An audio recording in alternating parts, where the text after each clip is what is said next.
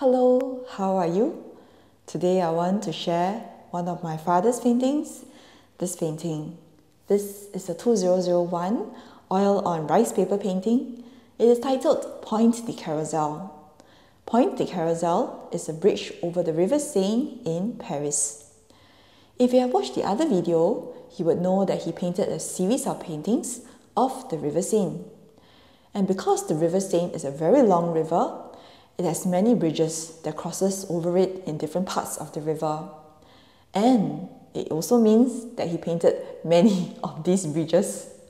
So this is one of the bridges that crosses the River Seine, and this is a painting of the Pont du Carrousel.